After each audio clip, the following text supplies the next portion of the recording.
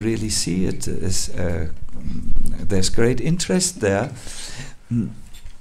Those who wanted to hear the Leela, it will continue, but tomorrow at the time of the Bhagavatam class. It will be completed then. Let us just, before we start, come back to the lecture of His Holiness Swayam Bhagavan Keshava Maharaj, who spoke about, he quoted one author, Richard Rohr, where the Richard Rohr said, most of the time answers are not answering the questions. And then he continued that maybe because people are satisfied with quick answers, but quick answers will only keep them at the surface. Only when they struggle with questions, means engage with the question, be present with the question, make the question their own question, will they get the hard-earned bread of realization, something like this. So I request you to continue in the question and answer session like this. Think about the questions, and I'm sure many of the questions, if not all of them, could become your own questions if you are willing to engage with the question. Otherwise, you will just have an information, so many informations in the mind, but these will be informations you don't act upon. Let me conclude with a short example. Prabhupada had told me I should become a cook, so therefore I tried and I tried and I tried, but I have only interest in eating, not in cooking. And therefore my cooking skills have not surpassed simple carrot halwa, fruit salad, and bus. That's where and porridge. More I cannot do. Now I am, and I'm also not interested to learn more, because. But now, if I am placed in a country and there is no one there, the literature which I consider the most boring literature in the universe, that is cooking books, become of high interest for me. I will scan them. I will, wow, how do we do this here? I might even I might even overcome my unwillingness to telephone and place a telephone call to Gokrishna's mother, who is an excellent cook for specific advices and so on. You know, when you have an interest in something, at that moment, a vital interest, I should say, ein lebendiges Interesse oder lebensnotwendiges Interesse, at that time you will engage with the subject, like in this example, cooking, in an entirely different way than if you have no interest in it.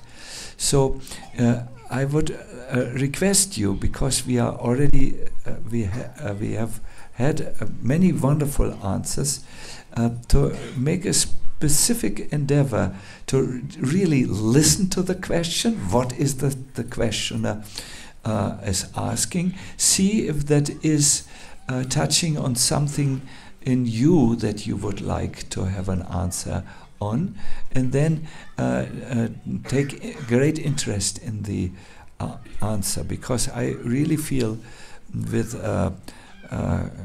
Keshava Maharaj on the left with this insightful, practical philosophy, and Hari Parshad Prabhu with his amazing insights into the Shastras, we can get some very good answers and some very relevant answers.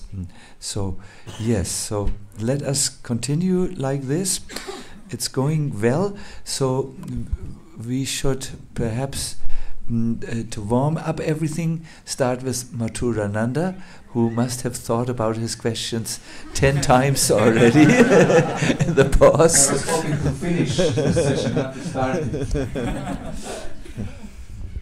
Thank you so much for this opportunity, this incredible opportunity to ask a question to such a esteemed, I mean, we can, what to say? I really wanted to use this opportunity.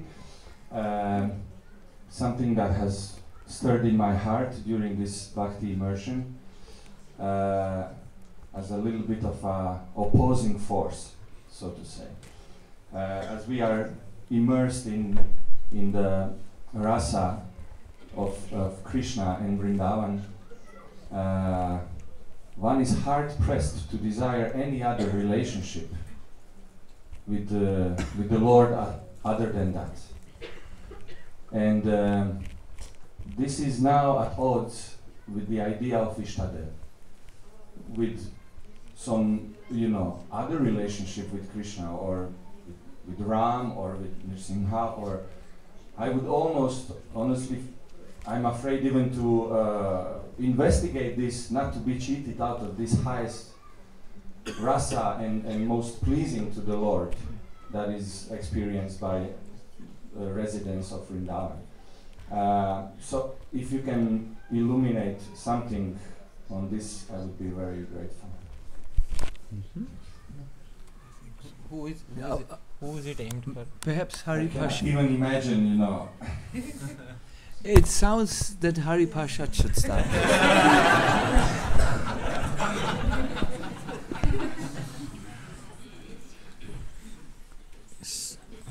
So I don't see the problem. I think it is the success of the retreat. That you are afraid of investigating other relationships. We succeeded in what we set out to achieve. But Sri Raghunath Das Goswami in his prayers often expresses the idea that now I do not even want to look at Dwaraka and I do not want to consider any other service. So this idea is already deep rooted within the tradition. I guess Sangat Sanjayate Kaman, that the association that we have determines the desires that we have. So since we heard a lot of holy pastime in Vrindavan from Maharaj, and since there were some verses from Sri Rupa Goswami being spoken, therefore a particular emotion might have stirred in the heart. Why not take some time and see if it persists? And if it persists, then maybe it is worth cultivating. And there are other sadhus, Gaudiya Vaishnava sadhus within our movement who are also interested in other rasas with Sri Krishna. I'm not sure with Ram or anything because the society is named in a biased way. So International Society for Krishna Consciousness. So the bias starts from the very name itself. But this bias is not, there is nothing wrong in this bias because the term bias is often misunderstood. This is a very nice, it is very nice to have this bias towards Sri Krishna because this is what Chaitanya Mahaprabhu also had.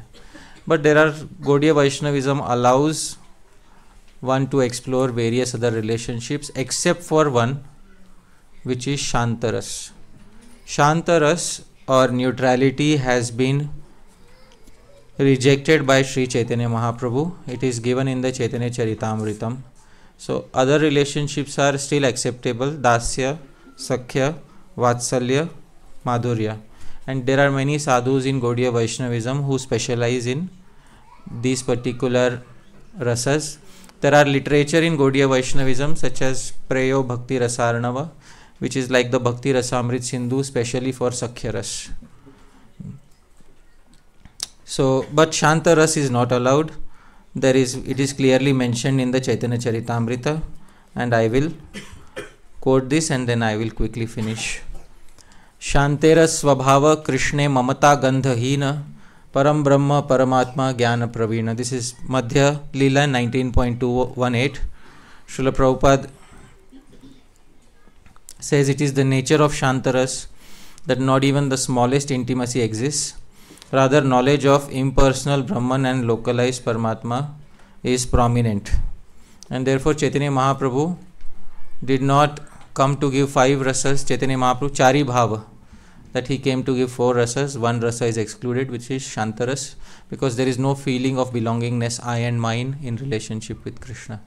Other rasas can be explored in the association of sadhus who are themselves connoisseurs of that particular rasa. But ultimately you will have to settle down and be biased towards one rasa. So that is what I would like to say. All right. Thank you. Just a short answer. You remember the key verse for the Bhagavad Gita? Always think of me and become my devotee, offer your worship to me and offer your obeisances to me, and you will come to me. It's very interesting how Srila Prabhupada comments this. I will read to you from the second paragraph of his purport. These words stress that one should concentrate his mind upon Krishna, the very form with 2 hands carrying a flute. Do you remember where Krishna carries a flute? And where does he not carry a flute? And yes, everywhere else, yes. So this is quite exclusive.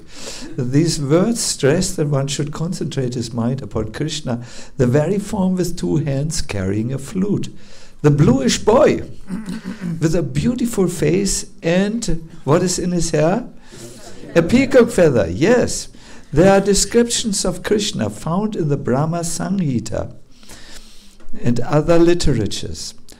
Do you remember every morning we sing 2 verses from the Brahma Samhita which are clearly glorifying the Lord of Vrindavan with blooming and blossoming eyes, with holding a flute, Venum Kvanantam Aravinda Dalaya Taksham. And these verses appear in Jiva Goswami's description. He says these 2 verses are the way we Vaishnavas meditate about Krishna and his form. No? This is, and every morning it's right before our nose, so to say, or right before our eyes and so on. So there are many descriptions, Prabhupada says, found in the Brahma Samhita and other literatures, and then he says one should fix his mind on this original form of Godhead, Krishna. Now fasten your seatbelt. One should not even divert his attention to other forms of the Lord. The Lord has multiforms as Vishnu, Narayan, Rama, Varaha, etc. But a devotee should concentrate his mind on the form that was present before Arjuna. Concentrating of the mind on the form of Krishna constitutes the most confidential part of knowledge. So, the way I have always approached this, that there is a lot of stress in our movement on Vrindavan Krishna, Braj Krishna, and then the deities which are worshipped in most of the central altars are Radha and Krishna deities. I always was thought, what if I'm a Ram Bhakta? I also, Hanuman is wonderful, and so on. What if I'm this or that? On a personal level, I always think in this life I've met a pure Krishna devotee, Radha Krishna devotee, Srila Prabhupada, and I don't think there is an accident that I was landing in his harbor and I'm trained by him to get into the boat where he is the captain and that he will bring me over the ocean of samsara. I think that's not by chance. And then on another level, that is perhaps the synchronist, the I don't just know the English word for this, but the person who likes to be a little vast in his understanding. I think where my Krishna appears and jumps out of the pillar and protects his Bhakta Prahlad, and he has angry eyes and the head of a lion. Wonderful how Krishna is so protective. In other words, I've settled my case with the consideration. I was brought in this life by the Lord to pure Radha Krishna Bhakta, and also I will not miss Ram or Nrsingadev. They are the same Krishna who appears in various forms for various pastimes. Yes, so Hare Krishna.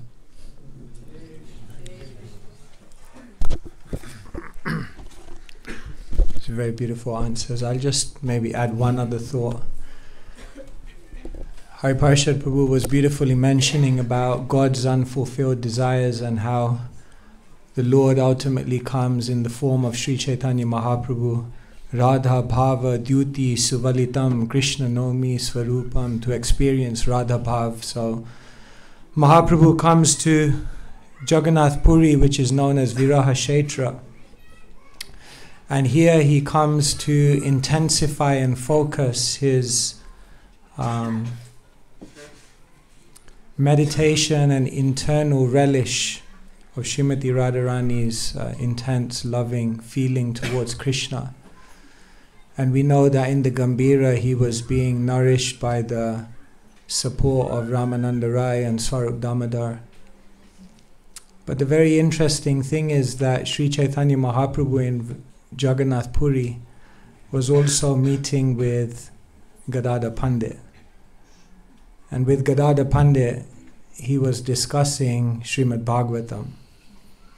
And specifically with Gadadhar Pandit, he was discussing Srimad Bhagavatam and discussing the pastimes of Dhruva and Prahlad. So that's very, very, I find that an extremely deep point. That the Bhagavatam is nourishing us in all ways. When we hear about the fearlessness of Prahlad, the deep faith, when we hear about the determination of Dhruva, this is nourishing also our relationship with Krishna in Vrindavan.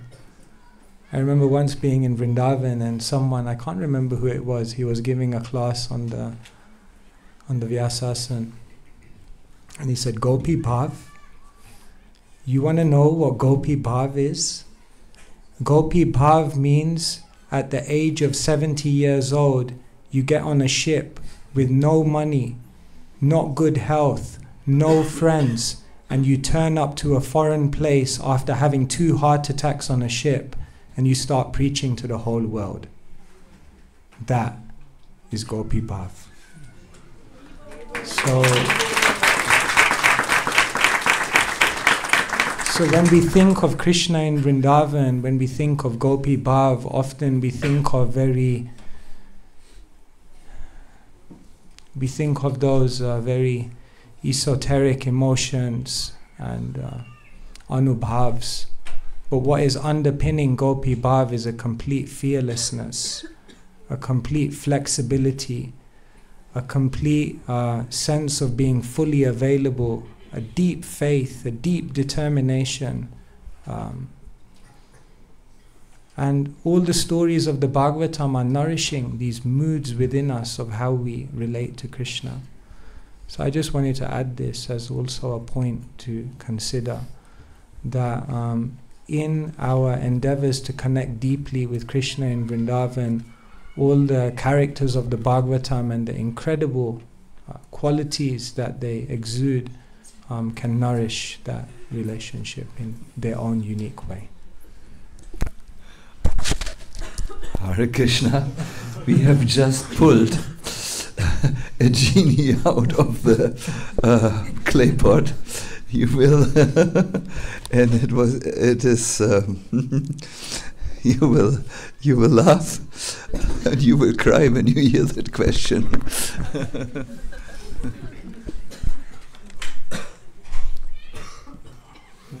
For Hari Parshad Das, what is your opinion on the fall of the jiva?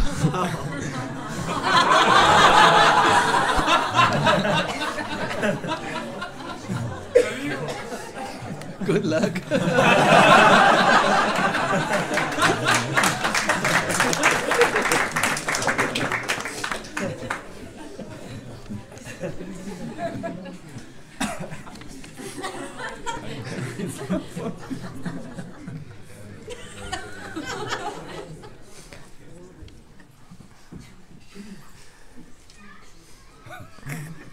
See, there are various aspects. The question is very loaded. Let's just put it that way. It's so loaded because in 1995 there is a GBC resolution on this particular topic. And I am aware of the GBC resolution. And I am aware that the GBC resolution says that you are not supposed to take any other position besides the one specified in the resolution. So,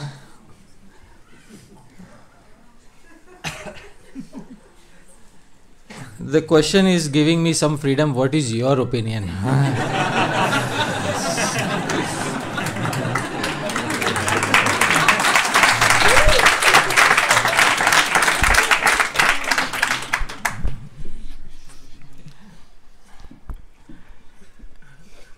In my life, I have had various Shiksha influences. Srila Prabhupada spoke in a variety of ways on this particular subject matter. Sometimes Srila Prabhupada said that we were in Krishna Lila and because we developed some emotion which was not suitable for Krishna Lila, therefore we fell from there. At other times, Srila Prabhupada said that in his purport to the Srimad Bhagavatam, he said that nobody falls from the spiritual world. So, I wish if Srila Prabhupada would be present here, then I would say the same thing that Arjun said to Krishna in the 3rd chapter. Your mixed words are putting me in some sort of doubt, because Krishna spoke mixed words in the 2nd chapter, but I have then other Shiksha gurus who are very much fixed on the point that the jiva never ever falls from the spiritual world, and those Shiksha gurus also belong to this very society. So I will do a very big disadvantage to my Guru Janas. And my own Diksha Guru is of the opinion that the jiva doesn't fall.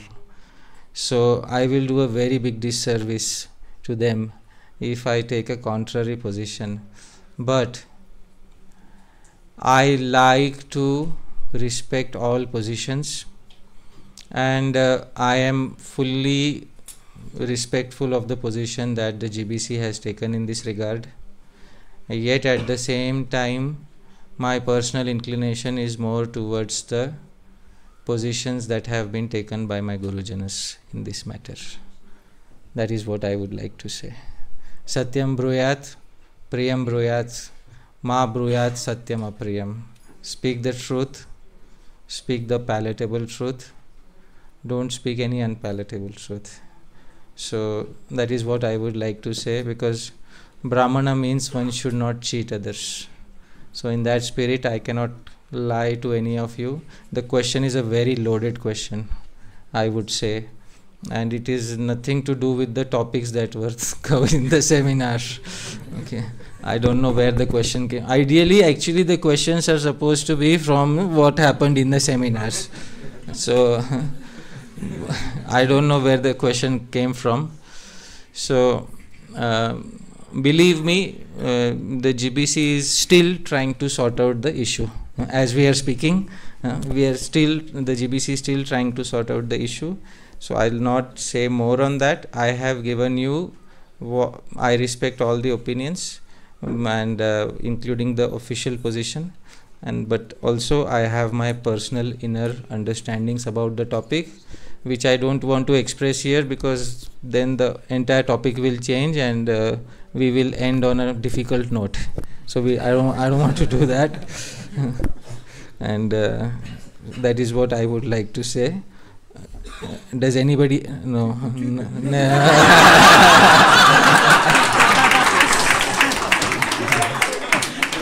We have more questions.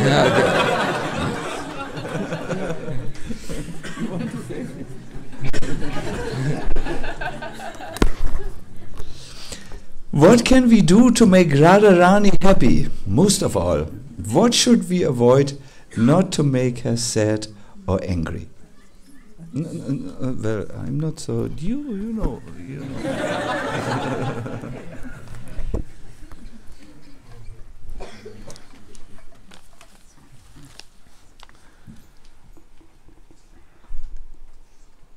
In this age of Kali Yuga, as I was mentioning, Krishna comes and accepts the mood of Srimati Radharani.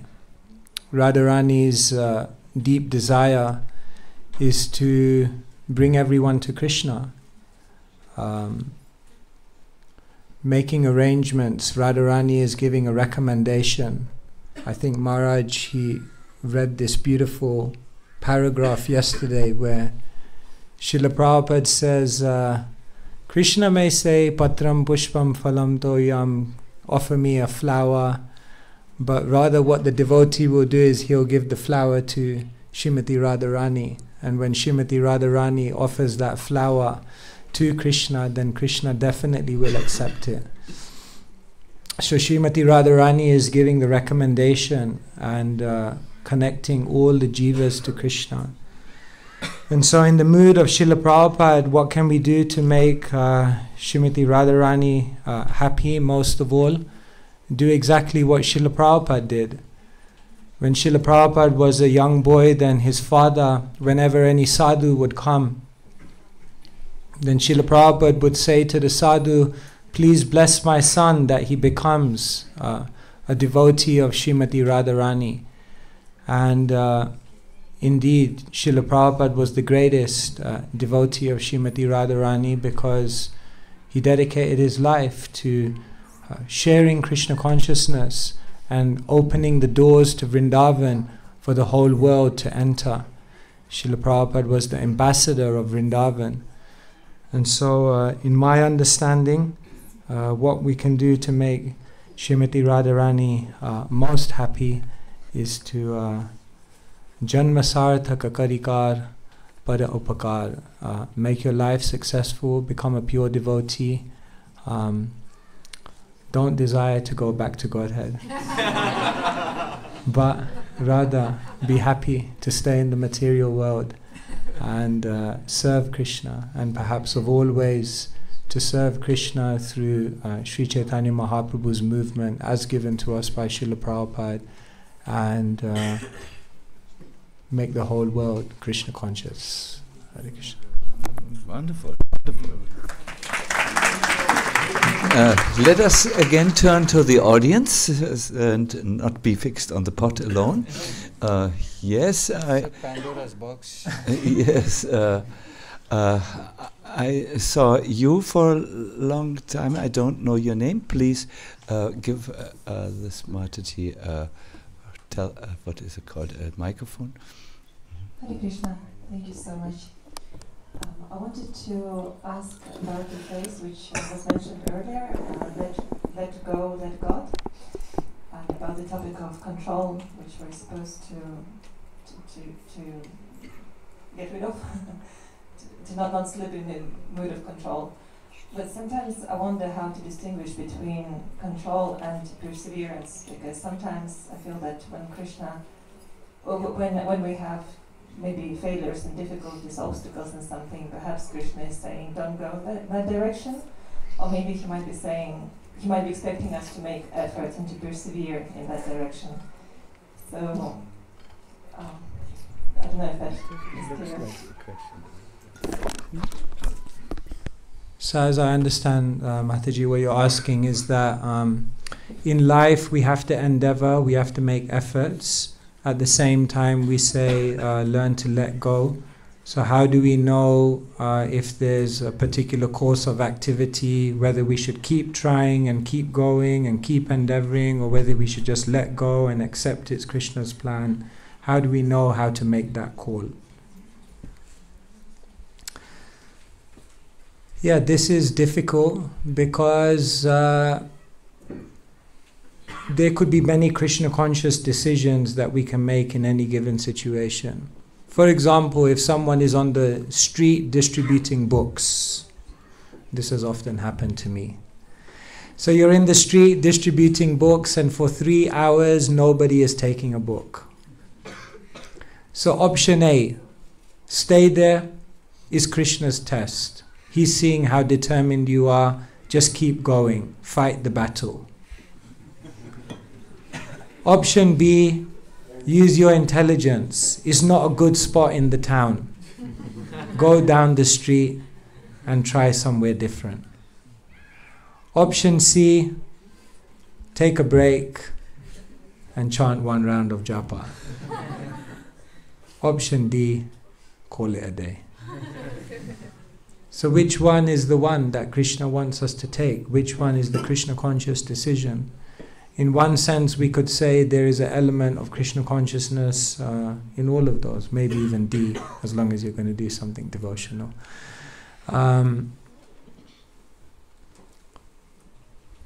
Sometimes Srila Prabhupada walked away. When there were difficulties in Jhansi and there were some complications with obtaining that temple, then Srila Prabhupada looked up, he looked at Krishna and he said, Krishna, it seems you have another plan, too many complications here, let me walk away. But then when Srila Prabhupada was in Juhu and there were complications there, perhaps complications which were 10 times worse, a situation in which even the devotees were telling Srila Prabhupada, Krishna is telling us just get out of here. Prabhupada said, no, I made a promise to Radha Ras Bihari, I'm going to build a temple here. And Prabhupada stayed, and now that temple is our most expensive real estate in the whole of ISKCON. Clearly Srila Prabhupada was connected with the Paramatma.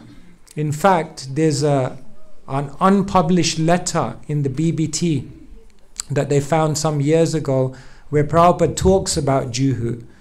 And he writes in that letter, actually I should have walked away from this project long ago. But Krishna was inspiring me. Continue, continue. So at the perfectional stage, the devotee is being guided by Krishna. Mata smritir jnanam apohanam cha. Krishna is telling the devotee, do like this, and jitatmana prashantasya paramatma samahita. When we've conquered our mind, then we can receive that connection from Paramatma and that dictation to know what to do.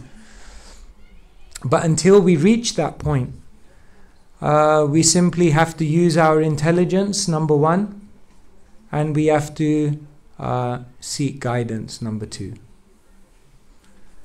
And in some situations, it's over endeavor to just keep trying, and and in some situations, Krishna is testing you and wants you to go on. So I think it just requires that level of introspection in any given situation, and also advice from devotees who will tell you, maybe it's time to just move on to something else. Or, no, you should stay. Something is coming, but you have to bear these obstacles for now. And one way or the other, that guidance and introspection will bring us to the right conclusion. I don't know if that helps. Does that? Very much so. Thank you so much. And when you make such a decision where you depend on the guidance of the Lord or the devotees, you will see in most cases you will feel relieved and you will know, this is the right thing. I'm so happy. We had such a situation just a few days ago where we made a very difficult decision, which also will be expensive to realize that decision. But all concerned felt, yes, we will live with this decision. This is the right thing to do. In other words, often some feeling of relief confirms that you have done the right thing. Good. I saw Pratik. Yes, Pratik. Please ask your question. Yes. Thank you, Maharaj. So my question is to Haripasha Prabhu. So it's about the topic, don't desire to go back to Godhead. So of course, I don't know, maybe you have already covered this in your lectures, but it's something unclear for me yet. So Bhagavad Gita has a lot of verses that talks about this topic. When Krishna says, do this, you come to me, or worship me, you come to me. Or there are a lot of verses that addresses this, or about going back, reaching Him. So what should be our perspective to address these verses? That something that we can get from these verses.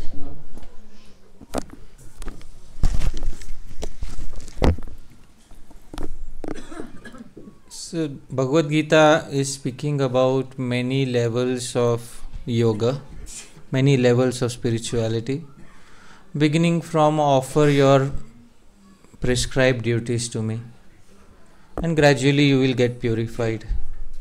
That is called Karma Yoga. Karma Yoga is in itself not a platform of liberation. It has to lead to a higher platform, Jnana or Bhakti Yoga. In Bhakti Yoga, there are many statements where Krishna says, do this and you will come to me. A devotee who does this attains me. Ma me veshyasi, man mana bhav mad bhakto madhyaji ma me veshyasi. Then you will certainly come to me. That's a good motivation, but at the end of the day, the Srimad Bhagavatam is considered to be a further development of thought by Sri Vyasadeva, because it is, Srila Prabhupada classified it as graduate study after Bhagavad Gita. In the beginning of the Srimad Bhagavatam, all desires are rejected. Dharma projita kaitabotra. And Sridhar Swami says even the desire for liberation is rejected at this point of time. So religion often takes on a transactional form. Do this and I will give you this. Do that and I will give you that. Do we want transactional religion? That is to be determined by us. And there are individuals who want that. That's okay. We don't say, but do we personally want our relationship with Krishna to be transactional? Oh Krishna, I did this, so you give me that.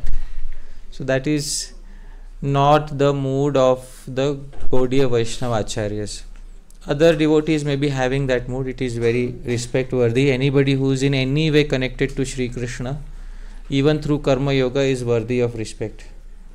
But then we need to have our specific mood, and therefore I highlighted the fact that the Gaudiya Vaishnava mood is to also say no to liberation. It's not only the Gaudiya Vaishnava mood, it's a mood of the Bhagavatam in the very beginning to say no to liberation. But if somebody wants that, it's okay. Akamaha, sarva kamo va. And third is moksha kama, udaradhi. All sorts of transactional people. Tivrena bhakti yogena yajeta purusham param. So all sorts of people. I think I'll show you the verse so that it becomes clear to you. Have you seen this verse? So akamaha sarva kamo va? No. So that I'll show you. This is Bhagavatam 2.3.10. Akamaha sarva kamo va moksha kama udaradhi tivrena bhakti yogena yajeta purushah param. Akamaha, if you have no desires, you don't want anything in exchange for sarva kamo va, if you have all the material desires, and moksha kama, if you have desire for liberation. You see, moksha kama is placed in a separate category because it is still a kama, it is still a desire, and one who has no desire is termed as akamaha. So which category do we want our bhakti to be in amongst these three? Akamaha, sarva kamaha, moksha kamaha. No desire, all material desires, or desire to go back home, back to Godhead. See, somebody said akama. See, there, I'm trying to influence people now. So everybody can decide. Srimad Bhagavatam gives validity. The verse gives validity to all these categories of people. How can I say no when the Bhagavatam itself says yes? But the inner mood of Vyasadeva is to reject even the desire for liberation. So that is what it is. I hope that satisfies your query to some degree. All right. Thank you. There is one devotee, I also see now you, this young devotee, yes, yes, please. What is your good name? Shyama Sundar, please ask your question. Hi Krishna. I had a question, especially relevant before this retreat, when devotees come together and you associate, you live in a room with 20 people sleeping side to side, and when you come close to people, sometimes there is a lot of fault finding, there is a lot of different things going on in the mind, and I have many times been instructed and heard that you should be a genuine as a devotee, be real, genuine, and be real, as you also spoke about regarding the question earlier, Sachin Maharaj. So how do we actually be genuine as devotees? Do we just say what is in our mind? Because I don't think then I would have no friends, no.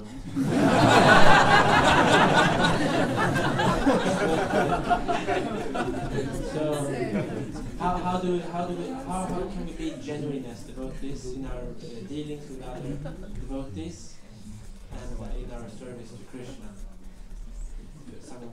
I leave it to a higher point. This is a practice-oriented question. I think we need to understand that a devotee has two sides in them. The side that they are wanting to come closer to Krishna, they want to serve him, they want to please him. And then a very human side. How they were before, what they like to eat, if they snore in the night or not, their inclinations to argument or to a peaceful mood, and so on. So there are always two. I do remember Govinda Maharaj would very often speak about two types of vision. The spiritual vision, the aparavicha, and the paravicha, and the apparent vision, the aparavicha. And you really have to see what vision do you take. I must also. I was very confronted when I came to the devotees in the very beginning, and I had no peace because I came from a different social background. They spoke mostly English. They were mostly from a hippie background, which I was only looking with awe and reverence from the distance, and they took every day a cold shower in the morning. I was accustomed to take a shower once a week, but in a bathing tub, where it was nice and I was lying in my own. Anyways, so very much different, and it was very difficult for me. And I thought I can't live with these people. They are so different. It's just so different. The way they talk, the way they, when I saw them bowing down on the floor, what are you doing? What are you searching for? It was really very difficult. And the difficulty, still the devotees are very different. They laugh at different places. I would never laugh at that place. I would laugh at another place. And very different. But I prefer to look at the devotees, the spiritual side of them. That they came here, all of you came here to come closer to Krishna. You relish Krishna consciousness so much. Wow, you just don't get tired, or only a little tired from time to time, and so on. And I prefer to see that. The human, I think sometimes we have wrong expectations. We think all of a sudden a human being turns into an angel, when a Gandharva, when he comes in. But they will always be human beings. There will always be differences and so on. And this vision where you see differences is in the mode of passion, a Rajasic view. But I like to go the Sattvic view, that is where I see the oneness, the oneness, or we don't like this word, where we can agree, and so on. You have to make the choice. You have to make the choice anyways in your life. Will you see things in a material way or in a spiritual way? And devotees your interactions with devotees are the best training ground anyone can imagine to learn to choose the spiritual vision. Because if you don't, you're lost. They are different. They will be different. See, we have people from so many social backgrounds here, from so many countries, from so many,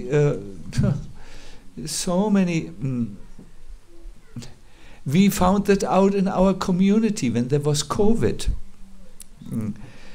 One side of our community, no, there is no COVID. It's just it's just an invention of who? Donald Trump or someone? No, not Donald Trump. Someone. New World Order. New World Order. Yeah.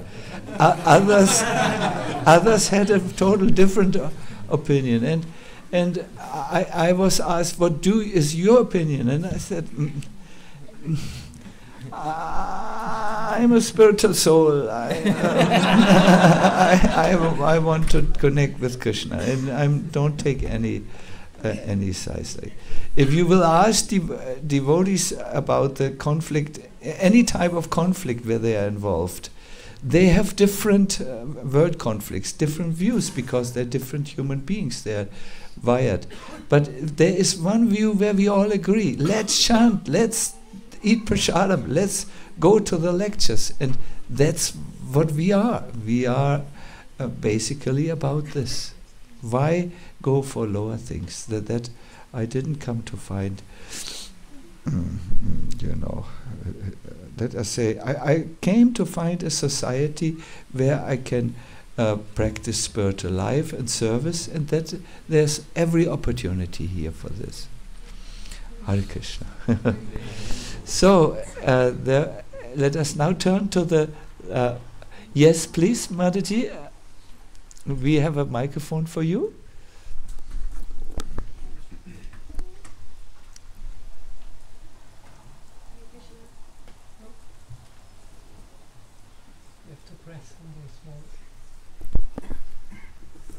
Hare Krishna. Thank you so much. My question is, how do we cultivate the feeling of desperation, especially to become sincere? So how do we cultivate the feeling of desperation to go deep in hearing and chanting? Because during, and also a couple of weeks after a retreat like this, I feel so much enthused and have so many ideas how to do better. And I really feel a transformation is happening in the heart, and I'm very grateful. But somehow or other, I feel like I'm slipping away again after a couple of weeks, going back to my usual routine. And I feel that I slip back into old patterns. And what I heard from the class is that it requires regular and relentless hearing and chanting, and I think that's also my problem. But somehow I feel okay with it. So I feel like the mediocrity that I put into it is okay, because I'm not being shunned by the movement, which is great also. I'm happy to be here. But at the same time, I don't have the feeling of desperation to actually change. And I think that's also the attitude that I'm missing, right? The sincerity to actually want to change. So it's difficult to break the habits, even after hearing so many wonderful lectures on this. So again, how do we cultivate the feeling of desperation to become sincere? Thank you.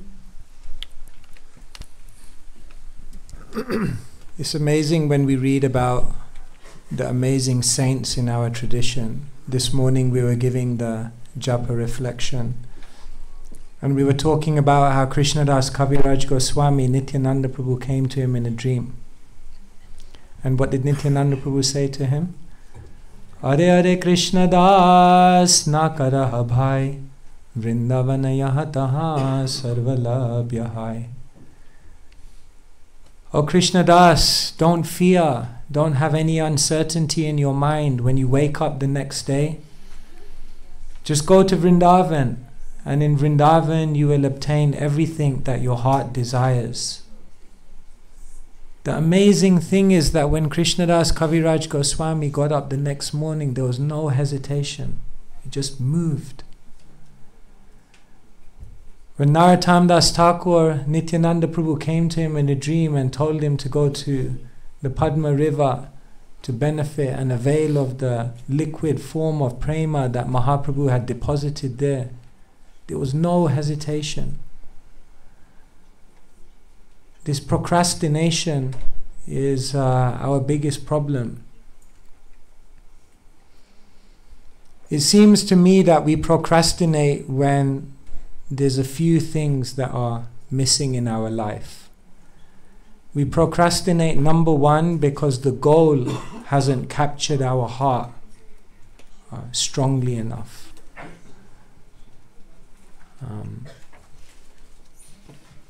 To quote one of the acharyas of our time, Friedrich Nietzsche, who said, when your why is deep enough, then you can contend with any how and what. So the first thing is that the desperation and that level of movement, of dedication towards what we're doing, can only happen when the goal that we seek has become so deeply implanted within our hearts and has enchanted our mind. But even when we have a goal, it seems the second reason why we may procrastinate is because we don't have a clear plan and a clear idea of how we're going to reach that goal. We need to know, this is where I want to be, that's my cherished destination, but what do I need to do tomorrow? What do I need to do after 1 month? What do I need to do after 6 months? What is my roadmap there? If we don't have a step-by-step plan of how to move towards our cherished destination, then we tend to procrastinate. But even when we know the goal and we have a plan and we know what we need to do, we may still procrastinate if we don't have the right environment around us to give us the confidence and the inspiration to walk that path.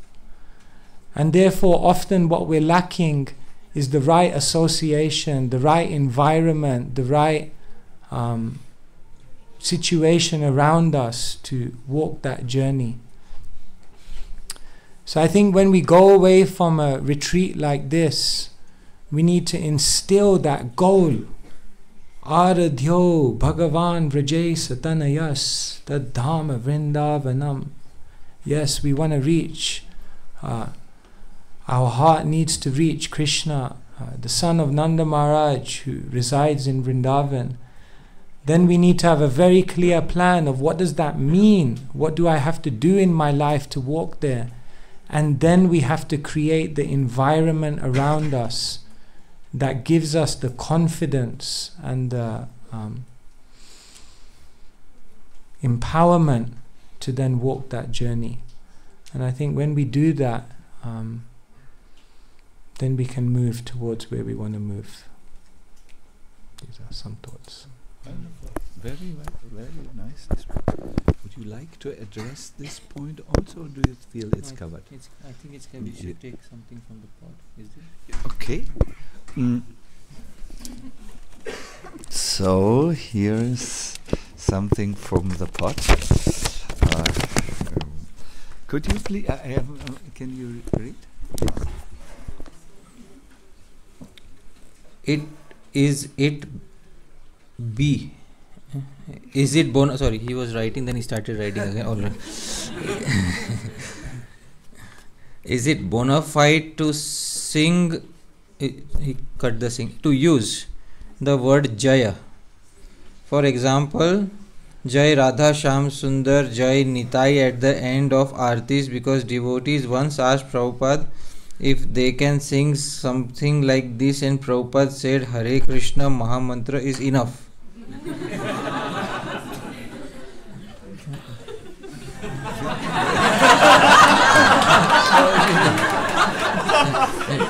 His Holiness Shachinandan Maharaj ki. You are very intelligent.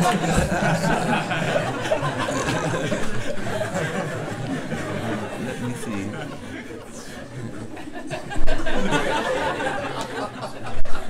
No, you are very intelligent.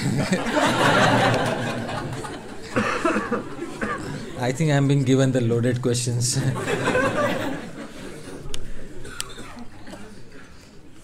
So, I don't see an issue in this, because this is a statement that Prabhupada was once asked if they can sing something like this, and Prabhupada said Hare Krishna Mahamantra is enough. There is a specific context to that question. Devotees used to like to sing Jai Shri Krishna Chaitanya Prabhu Nityananda Shri Advaita Gadadhar Srivasadi Gaur Bhakta Vrinda, and they asked if they can turn this into a separate mantra that can be regularly chanted. In reply to this, Srila Prabhupada said, no, Hare Krishna Mahamantra is enough. Now that reply is taken out of context, and if it is made into a general principle, then that is not justified. The reason being, the same Srila Prabhupada introduced Prema Dhwani prayers at the end of every Aarti. And how do Prema Dhwani prayers begin? Jai. And how do they end? Jai. And what is in between?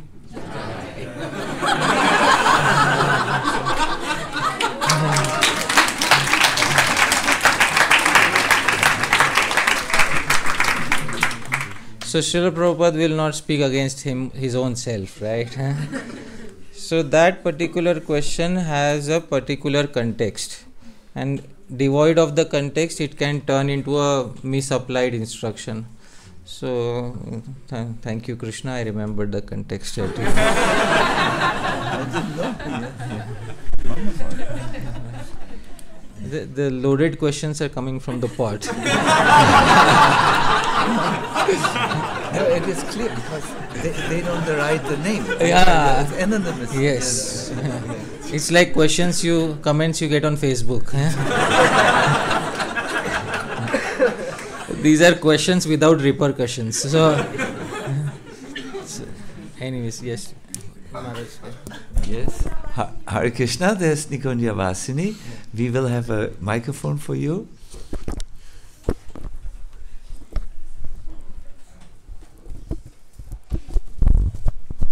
So I wanted to actually share a little bit of my realization from this like bombardment of nectar, because we were in Bangladesh. We had 5 days of Hari Prasad Prabhu's classes, morning and evening, and then coming here right away. So it's been full. And when I joined, one of the first instructions to me was, or at least that's what I picked out, is that Srila Prabhupada, or that Prabhupada, when he would chant, he would put an accent on the first Hare, because and also when you could hear Prabhupada's chanting, he would put the accent on the first Hare, and I took that very seriously. So I've been chanting like this, and then I thought, okay, the first Hare is so important, the 2 last ones must also be very important. So that helped me a lot by chanting the whole mantra, because usually we start very enthusiastic with the first Hare, and then it dwindles sometimes. So I thought, okay, Srila Prabhupada finds the first Hare very important, the last 2 must also be important. So that helped me for chanting. Then one of the instructions for pujaris that Srila Prabhupada gave to us is to make Srimati Radharani so beautiful that Krishna will not leave. And I thought in this case, because only these things about Radha and that how Gaudiya Vaishnavas are actually Radha Bhaktas, it's only coming out now when the scriptures, the more esoteric scriptures are being studied by qualified devotees. But actually when I joined, already Prabhupada was instigating this, that Srimati Radharani is so beautiful that Krishna will never go. And here in the temple, Srimati Radharani is so beautiful that Krishna is just so happy to be with her. So then there is a question for Hari Prasad Prabhu, and thank you so much for enlightening us and giving us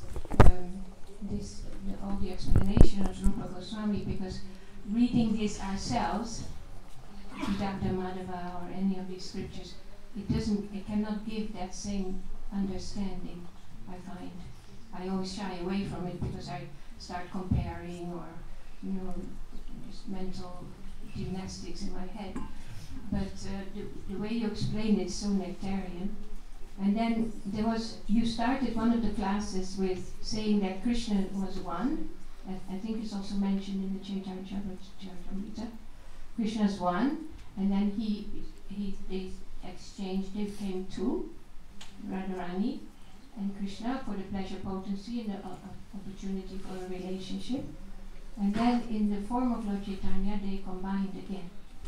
So then I was reading, I think it was in Prema Vivarta from Raghunananda Pandit. He was explaining that you are in illusion to think, so who is first? Radha and Krishna, or Krishna and then Radha and Krishna, and then Lord Chaitanya, because they came together as Lord Chaitanya. But then he said you're an illusion to think that there is a time situation, because they are all eternal. So who came first? And I really want to know your vision on that. Okay. Yeah, I think it is mentioned in the Chaitanya Charitamrita, Radha Krishna Eka Atma.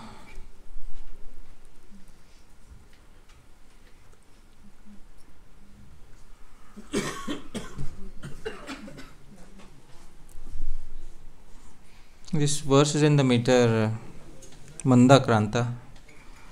Radha Krishna Pranaya Vikritir Hladini Shakti Rasmad Ekatmana Vapi Bhuvipura Deha Bhedam Gatautau Chaitanyakhyam Prakatamaduna Tadvayam Chaikyamaptam Radha Bhava Dhyutisubalitam Naumi Krishna Swarupam.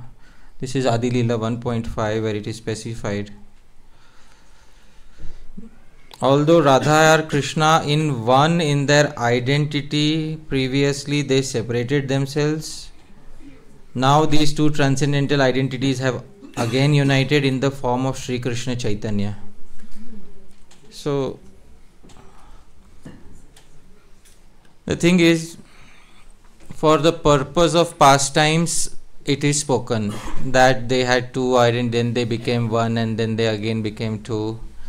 In the spiritual world, everything is supposed to be eternal. If something loses its eternality in the spiritual world, then it cannot be a part of the spiritual world.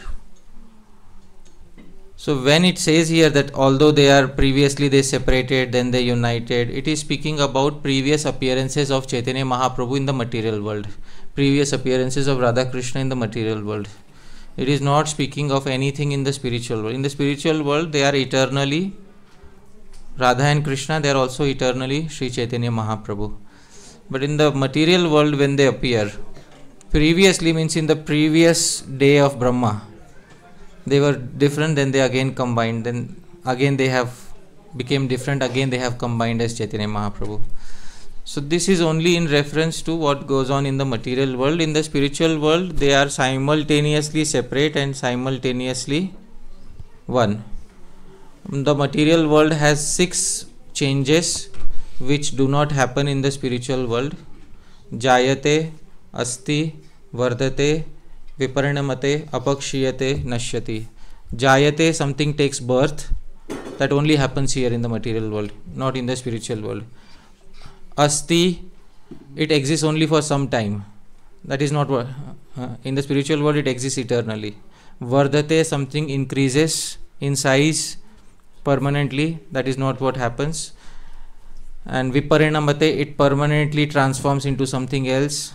It happens only in the material world. Apakshiyate, it dwindles. Nashyati, it gets destroyed. These are the 6 changes of the material world which are not present in the spiritual world. Even if the changes are seen in the spiritual world, they are for the purpose of Leela, they are not permanent changes. So that is what can be said about this. I hope this answer satisfies your query. I have just one more little part.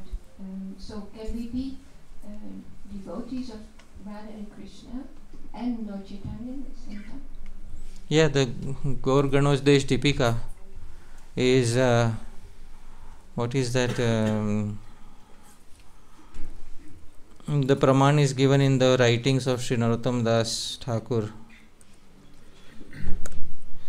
Gaura Prema Rasarnave Seitarange Jeba Dube Se Radha Madhava Antaranga. So Gaura Prema Rasarnave, one who actually dives in the waves of ocean of Lord Chaitanya's Prema immediately becomes a confidential devotee of Sri Sri Radha Madhav. This is the answer to your query. Why not? So, Hare Krishna, a quick glance on the wristwatch. I would say we go now for the very last question. I don't know how to choose. Maybe I close the eye. I don't know. How would you choose? Well, pot? Or what?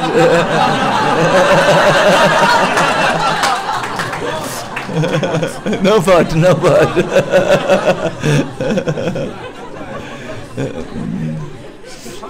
Krishna, how do we do this?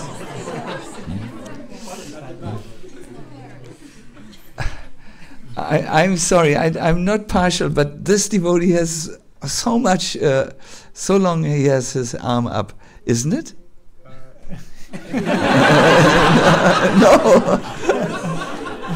No, not really. Oh, Krishna.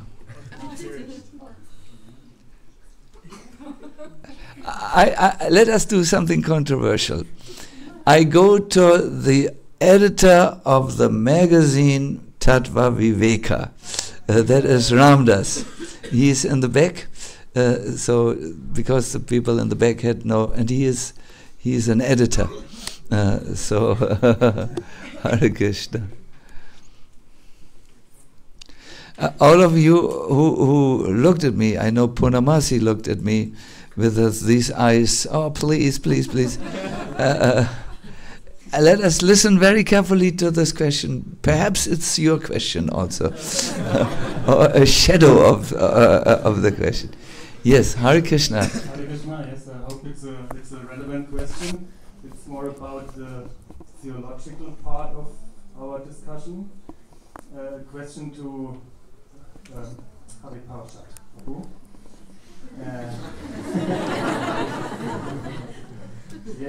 I think you are speaking about the rasas, Bhakti Ras, and you are very much concerned about this topic. I think it's also a very important topic for us to continue in our Bhakti. So you also spoke about the different rasas.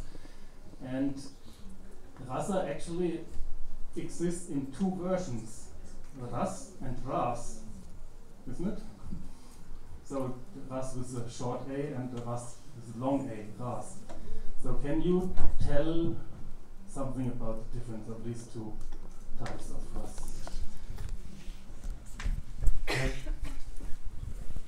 The term rasa is a technical term defined by the connoisseurs of rasa, including Srila Rupa Goswami. Vibhavair anubhavaischa satvikair vyabhicharibhihi. That is the technical definition in Bhakti Rasamrita Sindhu. That within the heart of a devotee there is something called as sthai bhav, permanent emotion towards Krishna. When that bhava, permanent emotion, is nourished by various other factors, vibhava, anubhava, satvik bhava, vyabhichari bhavas, it becomes more flavorable and turns into rasa. A small example of that is somebody watching a drama of, let's say, Sri Ram Leela. Somebody sitting in the audience and some person is playing the character of Sri Ram. Sri Ram and Bharat is visiting him because Bharat wants to take him back to the kingdom. Sri Ram says, I will not go, I have taken a vow now. So Bharat takes the slippers of Sri Ram and puts it on his head. At that point of time, some people in the audience start crying. So what has happened here? So what has happened is the person who is sitting in the audience is Sahriday, very like-minded, and has empathized with Bharat. And because of having empathized with not with Bharat but the person who is playing the character of Bharat, and that person also is empathizing with the actual Bharat. And because of that, the emotions which are portrayed by the character suddenly jump into the heart of the like-minded person, and then the like-minded person has a transcendental experience that takes over, and then some resultant emotions which are called anubhav come out. So this entire experience is called rasa. Rasa is a technical term which is also defined as Gopinam Nritya Visheshaha. A special type of dance performed by the cowherd community is called rasa. So this is again a technical term, rasa, or you can say rasanam samuha rasa. Conglomeration of various rasas is rasa, but originally ras refers to a circular dance which is performed mainly by the cowherd community and traditionally in India. So that is what rasa is. Today this rasa has, if you go to in India, there is a slight variation of rasa which happens in Gujarat, which they have sticks and so that it is called Dandiya Ras. So with Ras with sticks. But that is a perverted reflection of what is the original rasa that took place between Sri Krishna and the gopis. So rasa, rasa. I hope that satisfies your query. Yes? Mostly, yes, thanks. Thank you. Krishna, Krishna, Krishna, Krishna, Krishna. I think very much our Keshava Maharaj and our Hari Parshat Prabhu, for giving such wonderful, insightful answers. And yes, it is a great hope that some of the discussions or questions and answers were relevant to you. And I would like, in closing, just highlight our the question, which I think is everyone's question, immediately everyone's question. When I'm here, I see my devotion is heightened, my Krishna consciousness is heightened, but when I go to my normal life circumstances, I do feel actually that it goes down and veers down. And Keshava Maharaj, I think that is for everyone. I know in the Japa retreats all over the world, this is usually a question which is addressed at the end. At festivals, at the end, this is addressed. How can we maintain this enthusiasm, this clearness of consciousness? How can we maintain it? And the answer of Keshava Maharaj was, I think, very practical for every one of us. First of all, he said, we must think of the goal. In Sanskrit, you call that prayojana bodh, an awareness of the goal of your life. Then we must make relevant steps, even if they are small, towards that goal. If I'm saying wrongly, please correct me, Maharaj. And the third was, we need to create an environment that is inspiring us in our journey. I really think with this Bhakti Immersion Retreat, there's something beautifully created between the speakers and all of you. It is really a very immersive retreat in Krishna, his pastimes, his forms, his form, etc. And I would really encourage you to go through this, think about where was something that was striking you, or it impacted you in a special way, and then start to make a small practice. Perhaps you read every day a verse and so on from about these subject matters which have caught your interest. There's Padyavali, many of the books from which Hari Parshad quoted are out. Or you say, no, let me read every day a little in the Krishna book to get to know Krishna a little bit. Or you go to these very interesting hints which you received in Keshava Maharaj's lectures, and make a practice around it. And that, steady drops of water can wash away or wear down even a granite stone. So if you introduce a new practice, a new habit that is doable for you, you will see how you will actually change and transform. But if you just go, okay, I consumed the festival, and there was lasagna prasadam also, and what else was there? It was about Krishna somehow. Then it will not be as beneficial as it can be for you. So this is a little recommendation at the end. I will give the microphone now to Gora Hari, who gives us an overview about what will happen tomorrow and today most probably. Hare Krishna. Thank you so much to our wonderful speakers for giving such a mind-blowing answer and clarifying answer. I think today was really an immersion. I hope no one drowned into the... I hope everyone knows.